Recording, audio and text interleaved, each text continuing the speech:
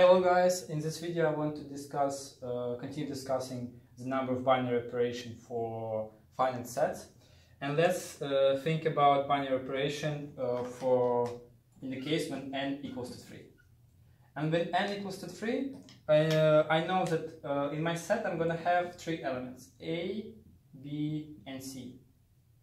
And we know that we can decode binary operation in this table.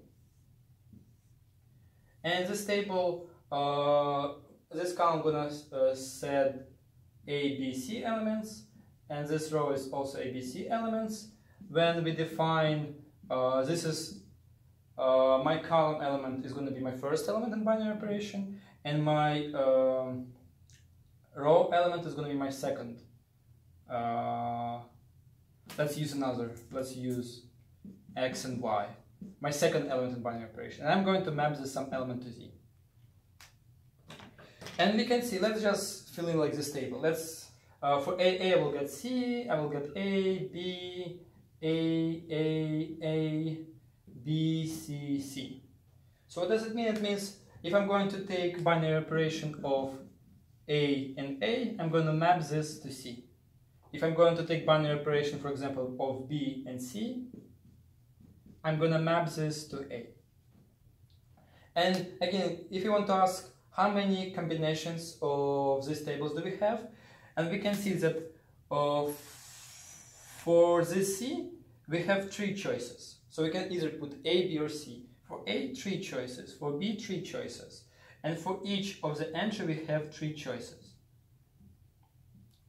And you can check if n equals to 3, and I'm going to, by using again counting principle, when I multiply all my entries, I will get this is 3 times 3 times 3 times 3 times 3 times 3 times 3 times 3 times 3.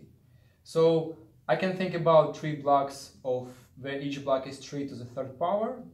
So in total I will have 3 to the 9th power binary operations. Yeah. And as you remember from last video, for n equals to 2, we have 2 to the 4 binary operation. And then we can write formula for general n. So for example, if we want to answer how many binary operations do we have for n, you can see in the case when n equals to 2, we have 2 to the 2 squared. When n equals to 3, we had equals 3 to the 3 squared, when 3 squared is 9. And we can make a guess, and actually we can check this guess by using counting principle, by drawing just a table. The number of binary operations of finite set with n element is going to be just n to the n squared. And you can see if you have like 4, for example, like 4 binary operations when n equals to 4, yes? Then you're going to have 4 to the 2, so 4 to the 16th, it's already a lot of binary operations. So on the finite set, each binary operation will give you certain structure. How to assign, like in some sense we have integers, we have either addition or multiplications. But are there another binary operation in integers which are going to be well defined? And what does it mean like to be well defined, and why do we need well defined binary operations? I'm going to talk in next videos. Thank you.